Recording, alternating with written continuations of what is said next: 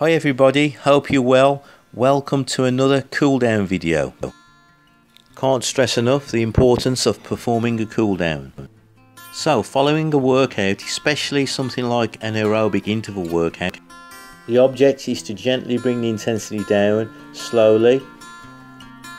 Usually in class we start by walking around the room, so we can achieve this in a small space by marching on the spot. So let's get started with a posture check, keeping the feet moving at all times at the moment, and using the chair for balance, using the arms as well, and maybe a slightly lower march, keeping the feet about hip width apart. Don't forget to keep the breathing regular, helps to bring the heart rate down as well. So the initial aim is to keep moving but gradually bring the RPE down slowly.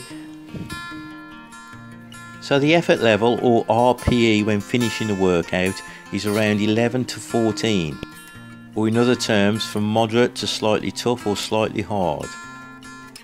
So definitely don't be in a rush to bring that heart rate down suddenly. Simple way will be to maybe drop the arms and perform some shoulder shrugs, lower the march but keep the feet moving. Breathe nice and big and deeply, bring yourself down slowly.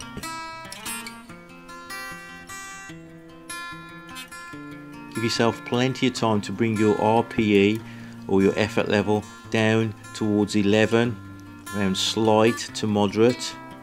Bring the breathing down. Give yourself plenty of time to do this, a couple of minutes at least.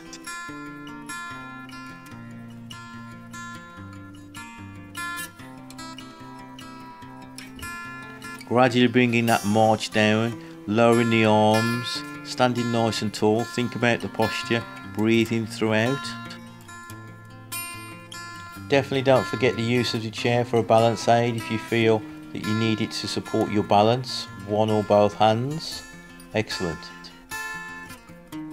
So I'm going to prepare for the first of our cool down stretches, trying to keep the feet moving. So gradually prepare yourself for a careful pause or a stop. Our first stretch is a calf stretch using the chair for balance. One foot goes back, gently pushing the heel into the floor. Feel a stretch on the rear portion of the lower leg. So make sure you're keeping the breathing nice and regular, helps the stretch. A gentle stretch through the rear of that lower leg. So these stretches are held much longer than our warm-up stretches. Try and maintain that stretch while breathing regular.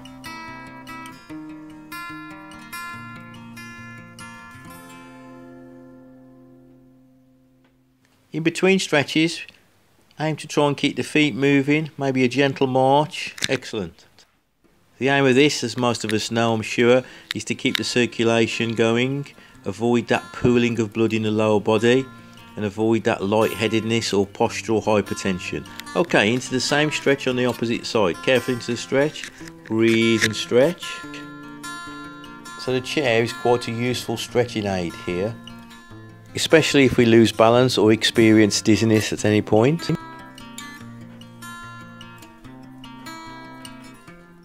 So take your time on these stretches. The aim is to maintain your flexibility or possibly improve your flexibility in areas where you feel you need to. So gradually come out of the stretch and again move the feet. Just an easy march now. Well done.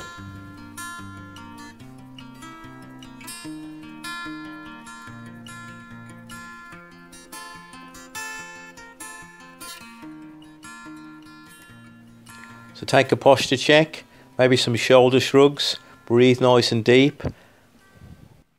So from here we're going to take it to a low march and we're going to change to heel digs. So digging the heel and perhaps curling the arms, again dropping the intensity. And at this stage you may want to think about leaving the arms down and relaxed and just using the lower body to enable that drop of intensity a little bit more, gradually decreasing the workload. And from here we're going to do another stretch, going to use a chair.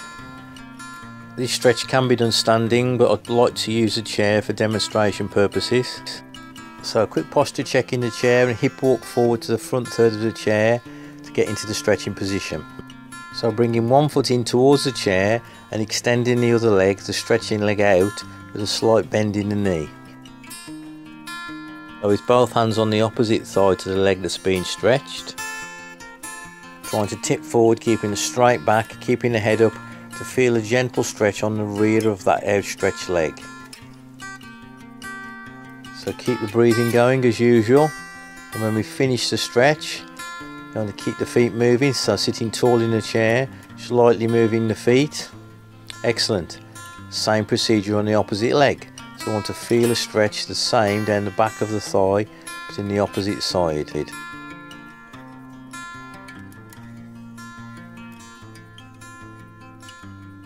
So a gentle stretch in the rear of the thigh, breathe regular, and try to achieve good posture, tipping forward from the hip. Try not to round the shoulders at all.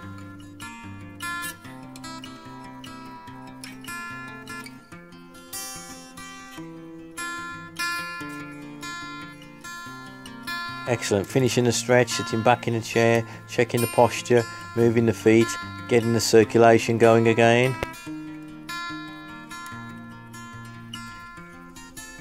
The next stage of the cool down could be continued in a seated position. This is an option, but I'm going to stand up carefully and return back to a standing position, possibly using the chair for a balance aid. Excellent. So keeping the feet moving, we're going to carefully come to a stop, open the feet, side bend. So carefully bending to the side, making sure you're keeping side on, not tipping forward or back from the hip. Nice controlled breathing within your range of movement. 6 to 8 repetitions. On the last one, I'm going to hold for a short stretch down the sides of the body.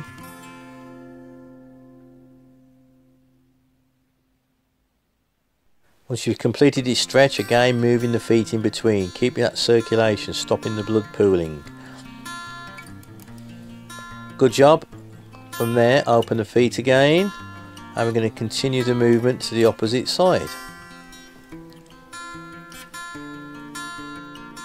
Repeating side bends, breathe with each movement, same procedure.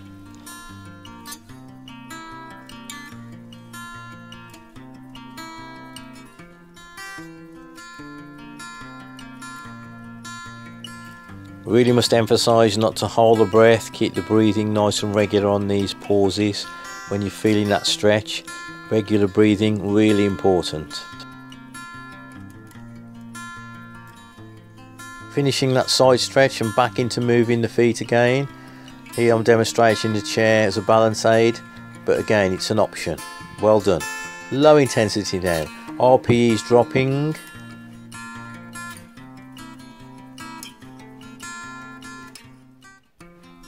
So approaching the last few minutes of the cool down now. So you'll notice changing to toe taps or toe points, and for the next stretch going to use the chair for balance. So this is a front thigh stretch, keeping the standing leg soft at the knee joint, bringing the heel carefully towards the rear, achieving a stretch in the front portion of the thigh. Stand tall and breathe.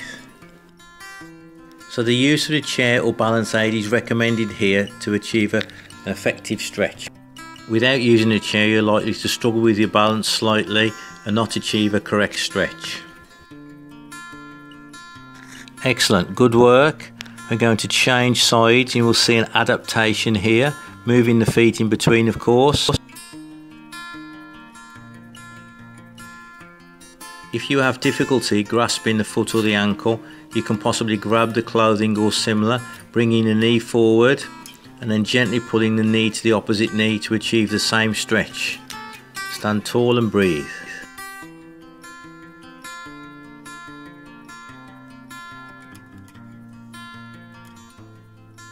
Note the knee alignment. From this position you can see the knees are in line rather than having one knee forward of the other. Keep the breathing going. Excellent.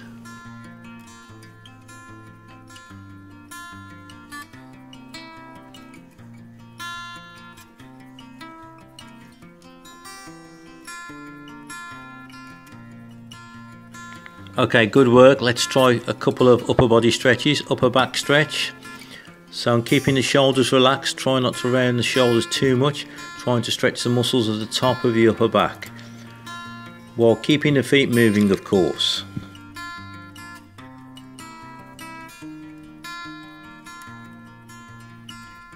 And the opposite stretch, gently place both hands on the top of the lower back to stretch the muscles across the front of the chest, and breathe.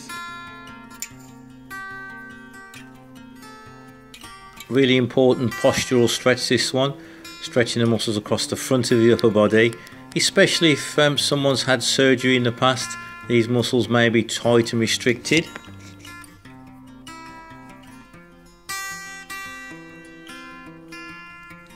So carefully to a pause, open the feet for balance, shoulders relaxed, arms folded, carefully twisting to one side, keeping the head and neck in line with the spine, so not excessively turning the neck, with control.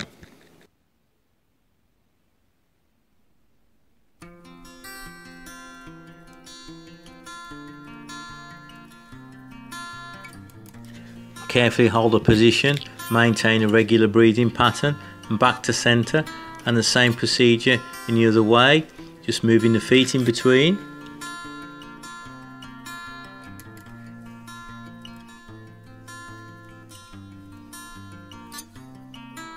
So torso twist to the opposite direction in the same manner.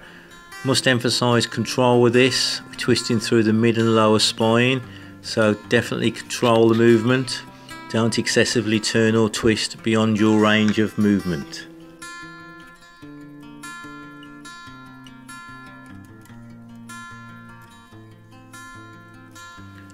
Excellent. Nearly finished now.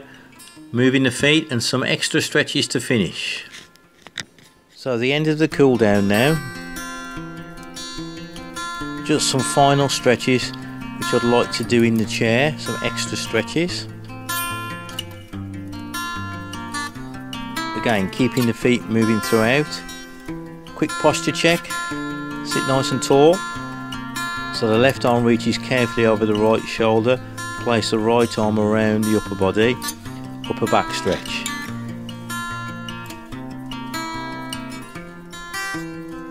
And now repeat the stretch in the opposite manner. Right arm goes over the top of left shoulder and the left arm reaches around the upper back. Stretch and breathe.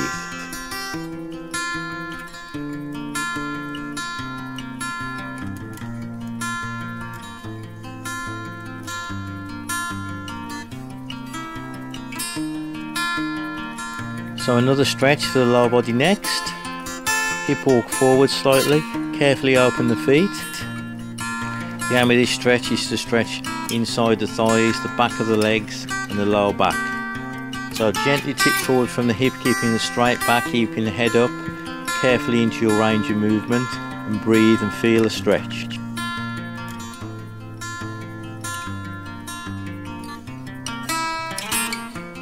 Slowly bring the head up as usual to seated position. Move the feet again.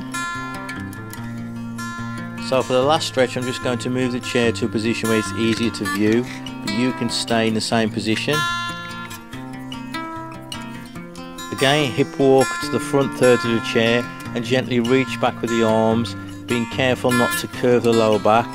Try and stretch the upper part of the chest and shoulders.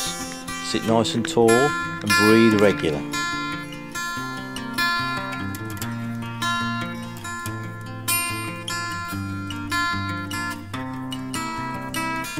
Really enjoy this stretch. Nearly finished. One more stretch. Some additional stretches that we don't have time for in class, but we have the luxury of time at the moment. So upper back stretch, one arm goes across and the other hand above or below the elbow. Feel a stretch around the back of the shoulder and the top of the upper back.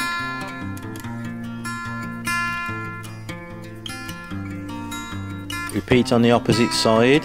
Remember, easy into the stretch, right arm goes across, above or below the elbow, with the opposite hand. Feel that stretch.